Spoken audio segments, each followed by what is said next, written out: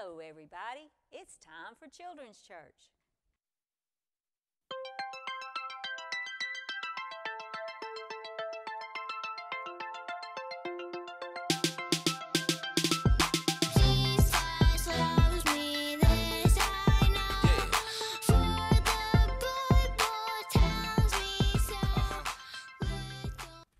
Good morning, and thank you so much for joining us today at Broadway for Children's Church. I hope you've had a great week and you've been able to get outside and enjoy that sunshine. Let's start with a prayer. Dear Heavenly Father, thank you so much for this day. Thank you for all the many blessings you always give us. I pray, Lord, that you would be with each family that's watching today and that you would help us to learn what you want us to learn and to be able to practice what you have for us.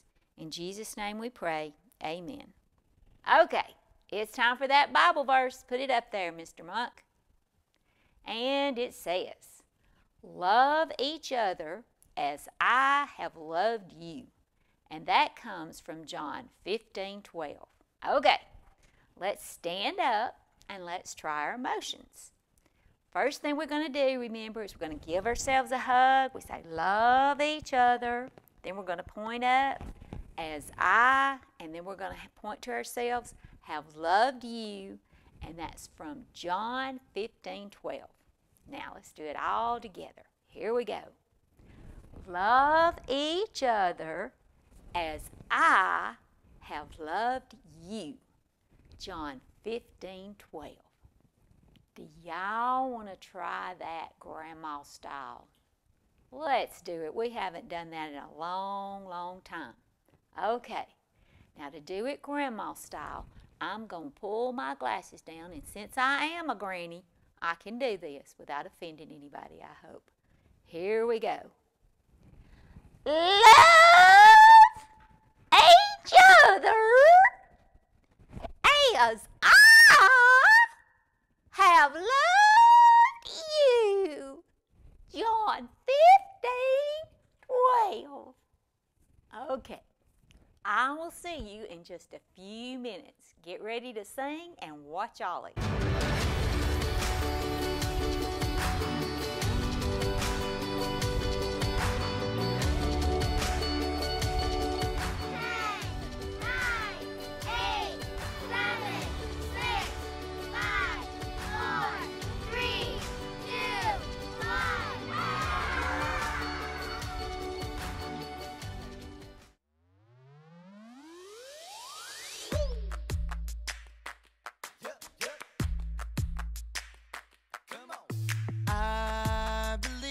Jesus is helping me.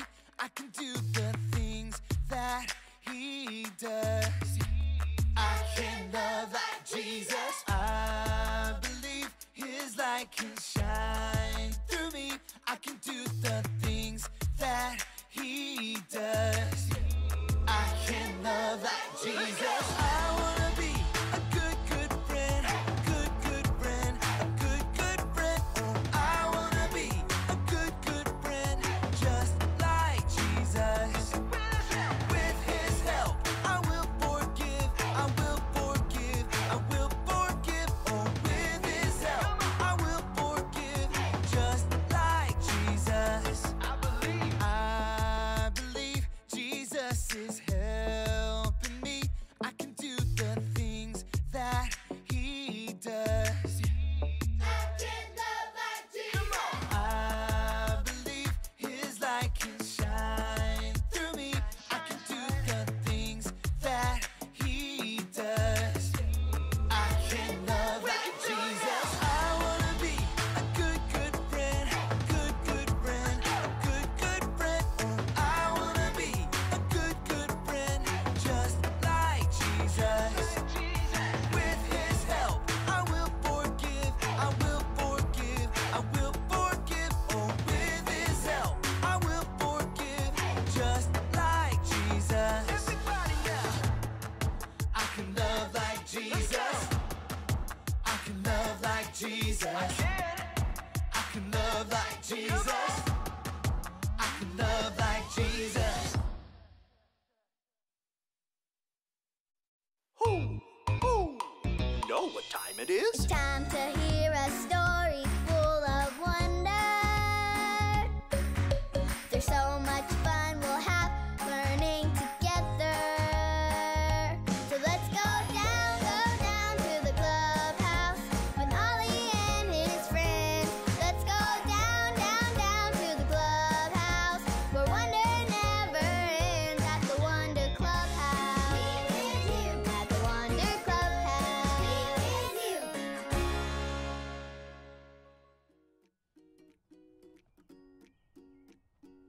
Almost done? Oh, hi, I'm Lucy, and you're just in time for the grand opening of the Clubhouse Car Wash. The brushes really move like in a real car wash. Let's see how many cars we have to wash today. Count them with me. 1, 2, 3, 4, and 5. Are you ready for them to go through the car wash? If you are, shout, "Go, cars, go! Go, cars, go!" Wow, that was loud. Here we go.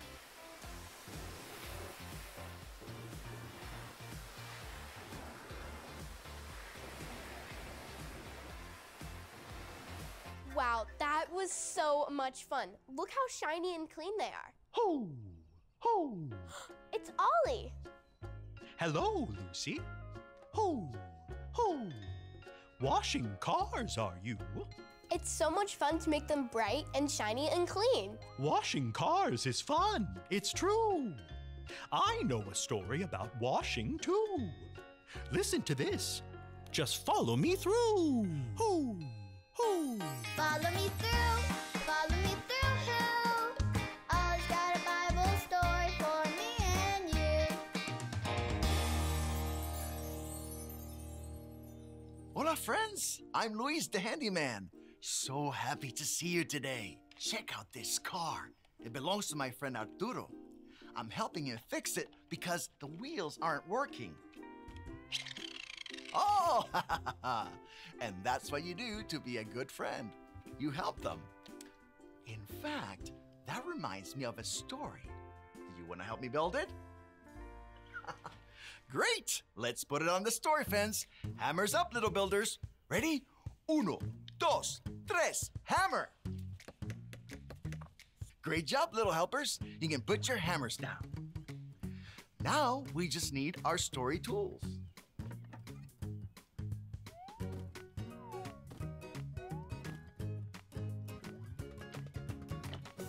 Yep, we have everything we need. Okay, so today's true story from the Bible begins with Jesus. It was the night he had all his friends, the disciples, with him at dinner. His friend John was there, and Matthew, and Peter. They all were at the table. Then, Jesus took a towel and knelt down by his friends. Do you know what Jesus was doing?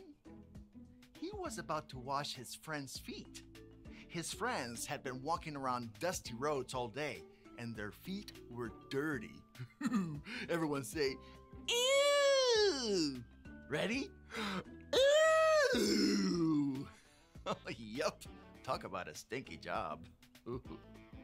Now, we need to fill up the bowl with water. Can you guys take your pretend buckets and help me fill the bowl with water? Ready? 1, 2, 3. Ah, good job. Now Jesus has water. Then Jesus washed his friends' feet. Huh. Can you believe that? Jesus is so important. He is God's son. Why would someone so important wash his friends' feet? Because he wanted to show his friends that he loved them. And you're never too important to love others by doing something for them, like washing their feet. Everyone say, wow! Ready? Wow! Jesus is a good friend. Let's think for a minute. If we wanted to be a good friend like Jesus, what could we do to show love to other people around us? What if you're playing outside and your neighbor friend wants to play on your favorite scooter? Do you let them? Yes, you share your favorite scooter. That is being a good friend. What if there's a long line to get a turn in the bouncy house, but there's a little kid behind you who's really excited to bounce? Do you let them go in front of you? Yes, you let them go in front of you. That is being a good friend. You already know lots of ways to be a good friend. So start your engines and let's go, go, go and love people like Jesus did. So let's be good friends. Hey there, Ollie. Tell me, who can love like Jesus? I can love like Jesus. Yes, it's true. Now let's hear it from you. Tell me, who can love like Jesus? I can love like Jesus. That's the truth, friends. You better believe it. Adios. So there's your story, and it's all true. Jesus loved by being a good friend, and we can be a good friend too. Thanks, Ollie. Goodbye to you. Hoo, hoo. Wow, even though Jesus is God's son, he got down and washed his friends' dirty feet. We can do kind things for our friends too. I think I got the story. Did you get it? If you did, say got it. Get it? Got it! Good. This car wash is so cool. I could keep it to myself, but I'm gonna go find my friends and let them play with it too. I'll see you next time.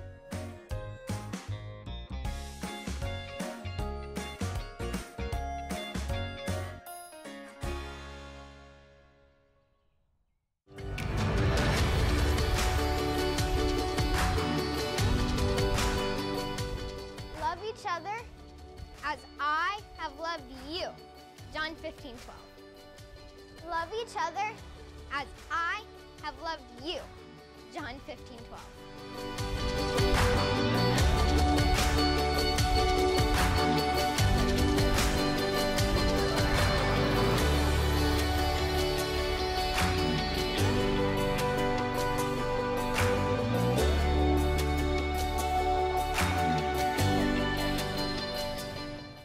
Last week we talked about patience.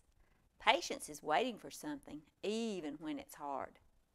Watch these children and see if they can have patience to receive more of what they want. Our next Bible story shows what can happen when we don't have patience and give in to temptation. I'll see you in a little bit.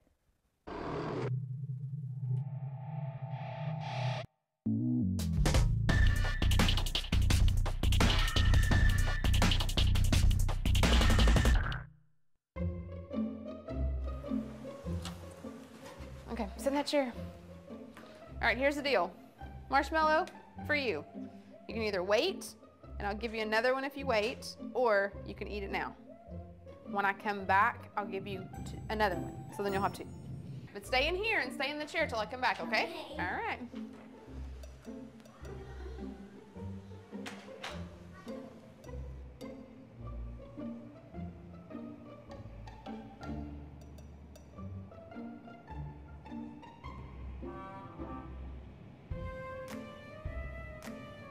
I'm gonna go do something and then I'll come back. It smells yummy. It smells really good.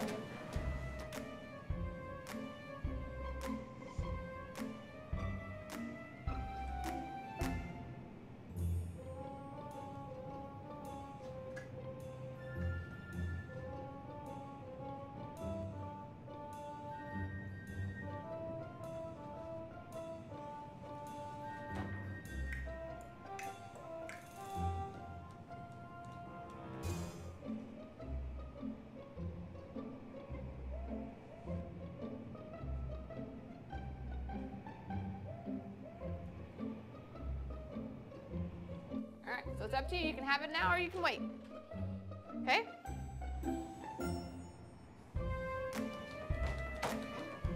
I'll be back. stay in the chair, okay? Okay.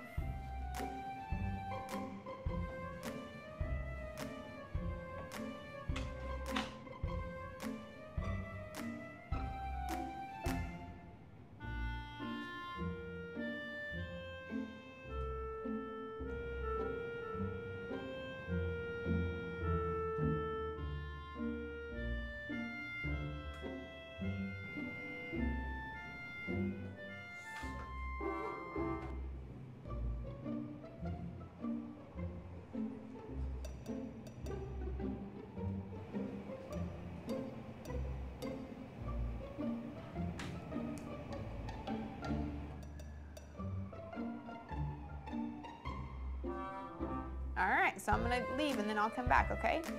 So you can either eat it right now or you can wait. Either way, okay? Okay.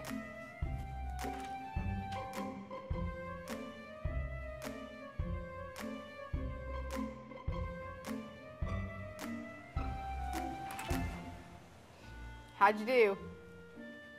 Did you do good? You did? Yeah. You wanted to eat it, didn't you? Yeah. So did I tell you to give you another one? Okay, now you can have both. You need them.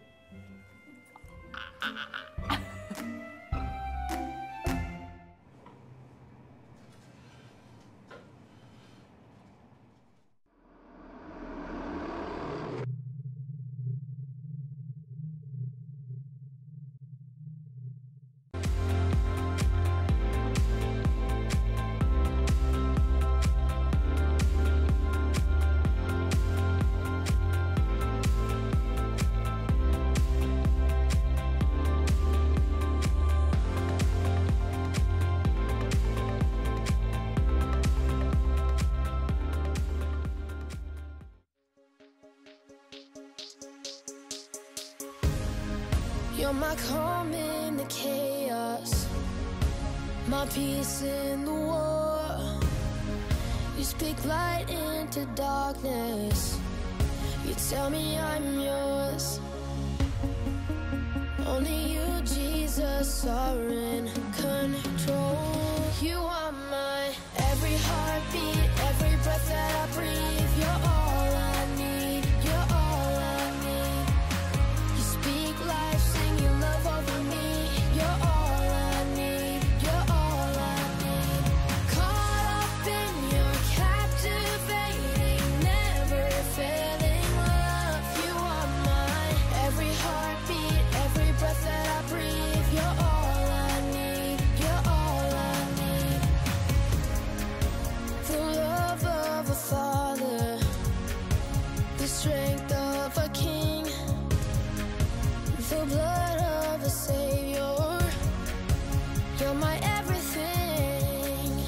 You are my every heartbeat, every breath that I breathe. You're all I need, you're all I need. You speak life, sing your love over me. You're all I need, you're all I need. Caught up in your captivating, never failing love. You are my every heartbeat, every breath that I breathe. You're all I need, you're all I need. Only you, Jesus, are in control. Take my brokenness and make me whole. Only you, Jesus, are in control. Take my brokenness and make me whole. You are my every heartbeat, every breath that I breathe. You're all I need, you're all I need. You speak life, sing your love over me.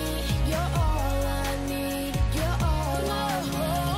Caught up in your captivating, never failing love. You are my every heartbeat, every breath that I breathe. You're all I need, you're all I need.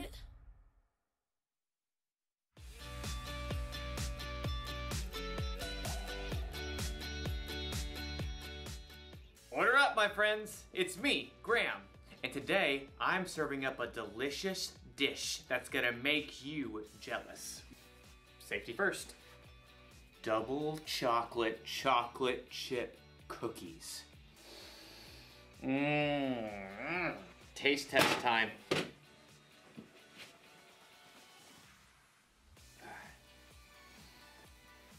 I'm just kidding. I'm not gonna eat these now, they're way too hot. I'm gonna have to wait to enjoy this chewy, gooey deliciousness. Which means I'll need patience. Patience is waiting until later for what you want now. It'll be a challenge to wait, but I will do it.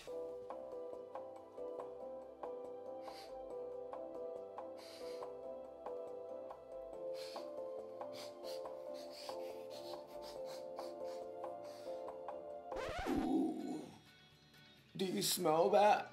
Well, no. You wouldn't. So, let me try and describe the smell for you. Imagine you're walking along a beach made entirely of chocolate. The chocolate ocean is waving nearby. And as you breathe in, the air is a warm chocolate breeze. That's what it feels like to be in the presence of these cookies. Maybe just one bite. No! No cookies! Oh, I've got to think about something else. Light, vegetable oil, mannequin, crock pot, cookies. No! Ah! Time to put these away. There. Now it will be easy to wait.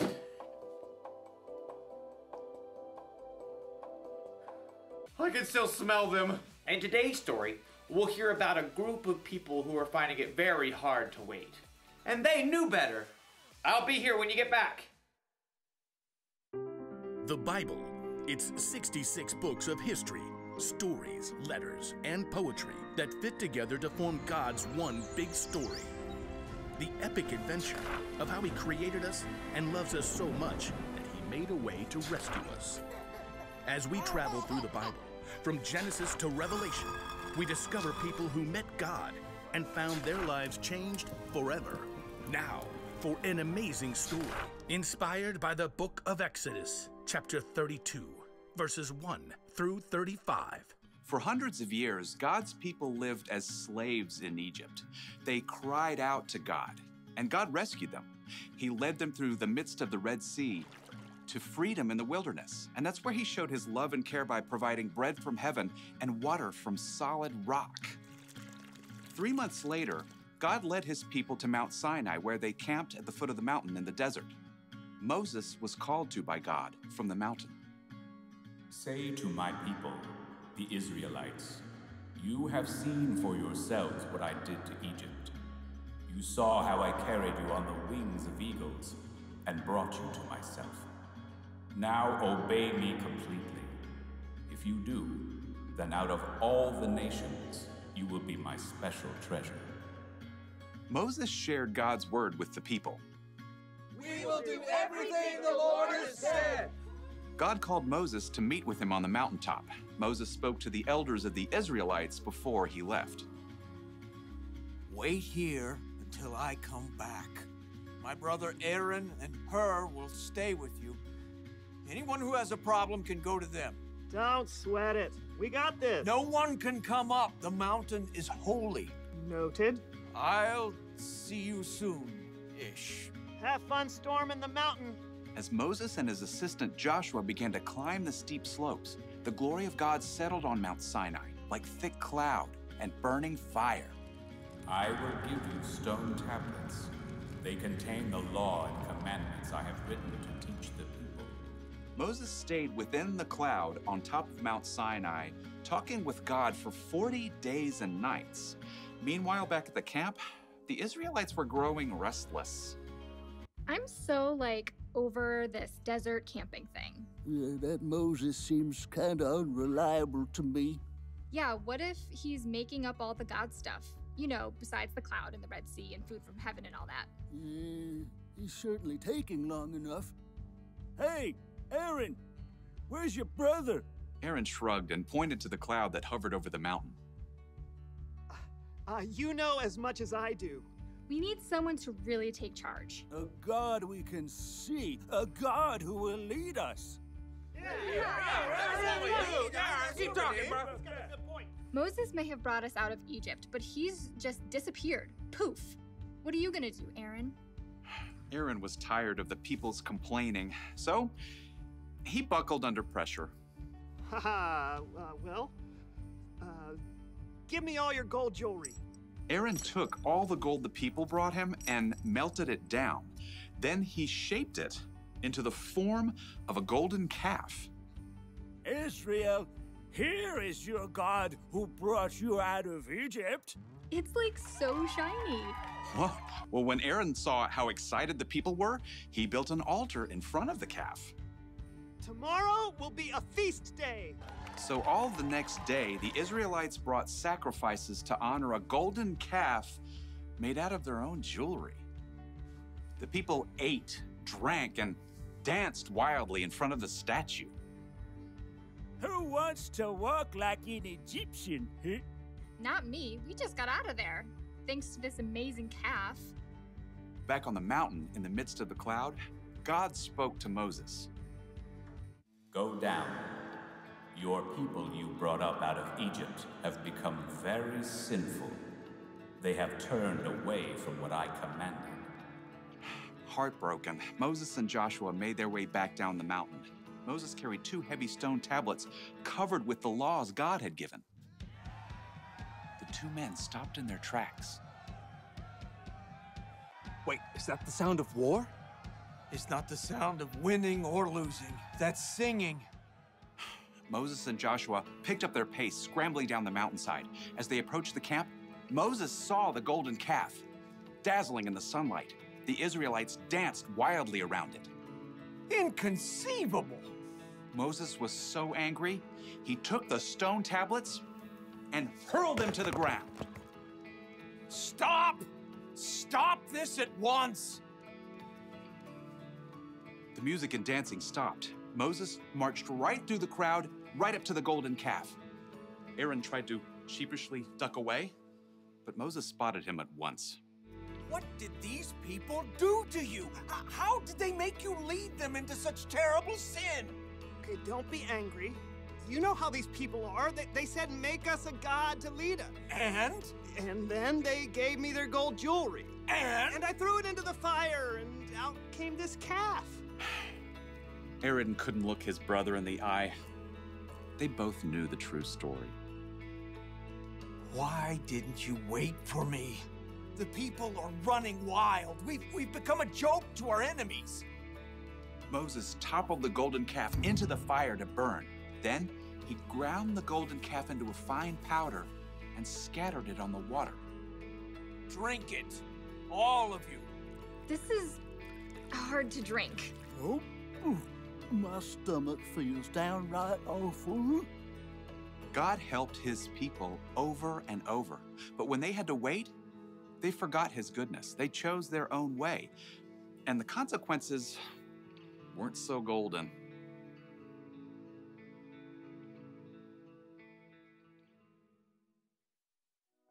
I have a confession to make. I didn't eat the cookies! I had patience! I have another confession to make. Sometimes I don't have patience.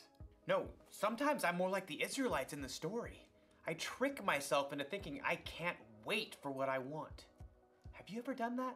Have you ever eaten a snack when you weren't supposed to because you couldn't wait until dinner? Have you ever found the secret hiding place for presents because you couldn't wait until your birthday to find out what you got? A lot of us have done those things even though we know better. Maybe instead of tricking ourselves into thinking we can't wait, we can remember what's true. Instead of eating that snack you're not supposed to, remember it spoils your appetite at dinner time. Instead of sneaking around and looking for presents, remember how happy it makes others when they surprise you. And if you're waiting for something big, some pain to go away or sadness to end, remember what God has done in the past. Remember his miracles. Remember his son, Jesus, who died on a cross for us and who came back to life in 3 days. Ask God to help you control what you think. Here is the one thing to remember today. When you have to wait, remember what's true. It sounds easy to control what you think, but really it takes practice. Start now and who knows? Someday you may find yourself on a chocolate beach, near a chocolate ocean, feeling a warm chocolate breeze. Ew! Chocolate seagull. Well, I don't think I'm hungry anymore.